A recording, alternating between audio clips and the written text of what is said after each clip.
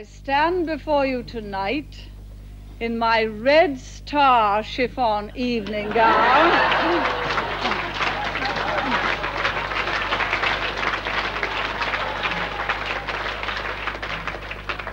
My face softly made up and my fair hair gently waved.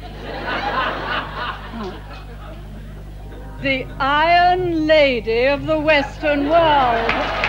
I think as much as you could say of any human being ever, you know, she changed the world because she changed the dominant idea. She proved to the world that it was possible to think differently and to change the assumptions. Margaret Thatcher's legacy is to make this country think of itself as essentially conservative.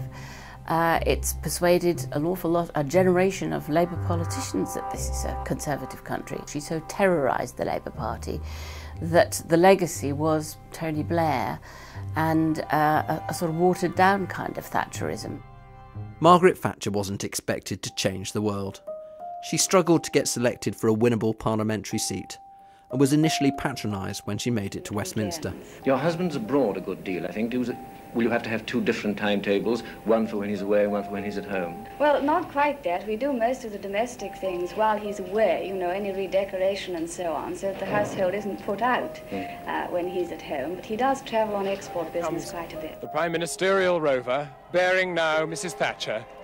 Thatcher arrived in Downing Street following the winter of discontent, when the unions turned on the Labour government and the post-war consensus seemed in tatters. I think the British people felt that Britain had come to a point of status in which nothing worked. I think the conclusion they came to is that nothing was working, something has to happen. And I think that they felt that Thatcher was going to make things happen. Where there is discord, may we bring harmony. Where there is error, may we bring truth. Where there is doubt, may we bring faith. And where there is despair, may we bring hope. Thatcher promised harmony, but went on to govern with iron resolve. The officials in various departments would decide on a Friday evening that if they sent some piece of paper in demanding a decision about something, they might be able to get a decision that they wouldn't be able to get if there were a longer period to think about it. This was fairly early in my time in Number 10, and I wasn't used to this tactic yet. And one of the private secretaries presented me with this memorandum from the relevant department, and I looked at it, and it seemed to present two very unappetizing choices, one of which seemed to have terrible political consequences, and the other cut right across the strategy. So I sat a long time sort of thinking about this. And eventually I went and found the Prime Minister, who was busy making scrambled eggs for herself and Dennis. And I said, I'm very sorry to disturb you at supper, Prime Minister, but this is completely urgent. We have to give them an answer by tonight. And I really don't have the slightest idea here are the two very unattractive alternatives. And she, first of all, she offered me some scrambled eggs. And then she said, why do they have to decide it by tonight? I said, well, I don't know, Prime Minister, it says they have to decide it by tonight. They're always doing this. Tell them we'll decide it on Monday. Of course, I got back to the department in question. There was no good reason for deciding on Friday night at all. She was absolutely right. She had plenty of time to think about it. And it was that ability not to be driven by the apparent necessities that are imposed on you by the external world, but to decide what you're going to do and how you're going to do it for yourself. We shall not be diverted from our course. To those waiting with bated breath for that favourite media catchphrase, the U-turn, I have only one thing to say. U-turn if you want to.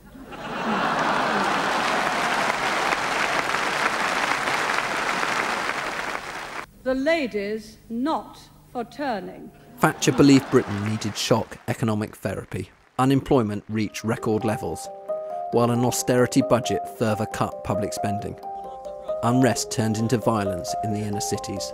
Margaret Thatcher was an absolute catastrophe for the social well-being of this country. She split the country right down the middle in a way that it really hadn't been politically in the past.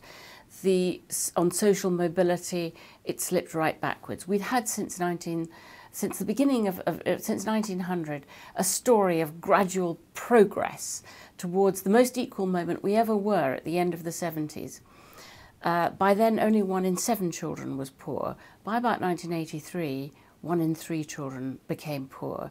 The sudden eruption of much greater poverty, much greater inequality, from which we've never recovered. Gentlemen, I've just heard that the white flag is flying over Stanley. Victory in the Falklands resuscitated Thatcher's popularity. She went on to lead the Conservatives to a landslide election victory.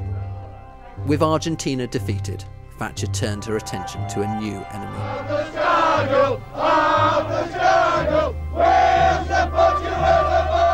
It was not a gentle, easy progress, because we were taking on some enormous vested interests, and we were trying to achieve some enormous change. The most fundamental change of all, I suppose, really, was who ran the country. Was it ideologues in the unions, or was it the elected government? Miners surged forward against the riot shields. Policemen hit out with truncheons under a barrage of stones and missiles.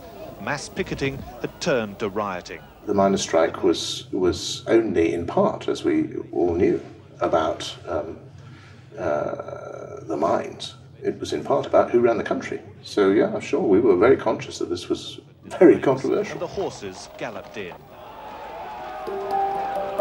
Privatisation was accelerated, with British Telecom, British Gas and British Airways all being sold off. Popular capitalism was born.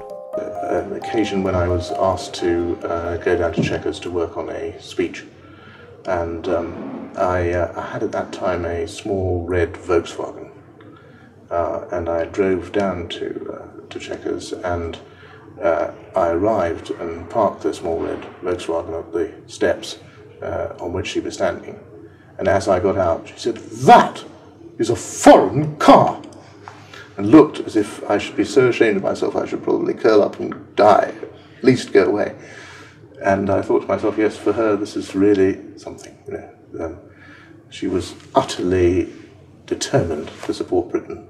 Of course, the chairman or the president of the Commission, Mr. Delors, said at press conference the other day that he wanted the European Parliament to be the democratic body of the community, he wanted the Commission to be the executive, and he wanted the Council of Ministers to be the Senate. No, no, no. Increasingly opposed to further European integration, Thatcher found herself at odds with many of her cabinet colleagues. The poll tax made her increasingly unpopular with the country at large. Weakened, she was challenged for the leadership. Naturally, very pleased that I got more than half the parliamentary party, and disappointed that it's not quite enough to win on the first ballot. So I confirm it is my intention to let my name go forward for the second ballot. Undefeated in the first round of voting, she was eventually convinced by her cabinet that she would lose in the second. She stood down and left Downing Street in tears. Ladies and gentlemen, we're leaving Downing Street for the last time after 11.5 wonderful years, and we're very happy that we leave the United Kingdom in a very, very much better state than when we came here 11.5 years ago. Before Margaret Thatcher came to power, you waited 6, 12, 18 months for a telephone in this country. She changed that. And that was true through whole swathes of what had become decaying, monopolised, uncompetitive industries that we were trying to turn into modern marketplaces that meant that people could actually get what they wanted. And of course that's now become political consensus. Margaret Thatcher's most important influence in some ways was a surprising one, that she was no feminist, and she wouldn't allow any interviewers to ask her questions about what it meant being a woman in politics. She certainly promoted no women, was anti-women, and yet as an icon for women, after her nobody could ever say again no woman could. The verdict of history on her will be mixed. I think it will be, yes, she broke the logjam. Yes, She made a country that seemed ungovernable. Yes, she did some necessary things and some tough things, but that she failed in persuading the British people that real neoliberalism, real individualism, real self-interest was the way forward.